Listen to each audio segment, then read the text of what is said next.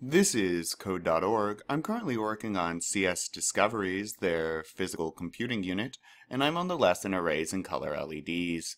Color LEDs. This program uses Color LEDs Array, which lets you control the color LEDs in your circuit playground. Awesome. What do you think the code will do? Write your prediction in the box below, then run the code and see what happens.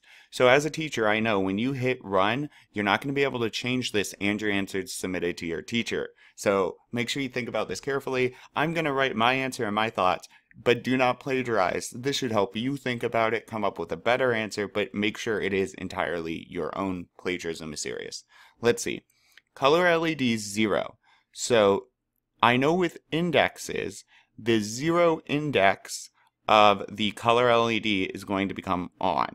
And at the 0 index, at the 0 index is the first color LED, because in arrays we start counting at 0. So at the 1, the second LED then will blink, the third LED, which is 2, because 0, 1, 2 will be red, the fourth LED will be blinking, and then if you go all the way to here, the 9th LED is actually the 10th, right? Because we started at 0. So the 10th LED on the board will be purple. So I'm just going to kind of write that out. Arrays, comma, lists, as we often call them.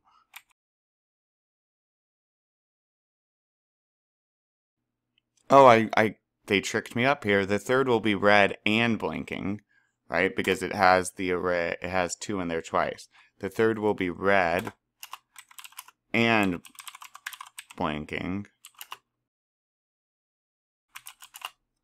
Okay, so what I put arrays, comma, lists start at 0 for item indexes. So the first LED will be on, the second will be blinking, the third will be red and blinking, and the 10th will be purple.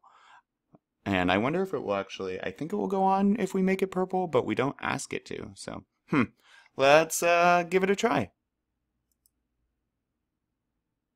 It will go on when we just ask for the color. Perfect. We did it. Awesome. Let's keep going.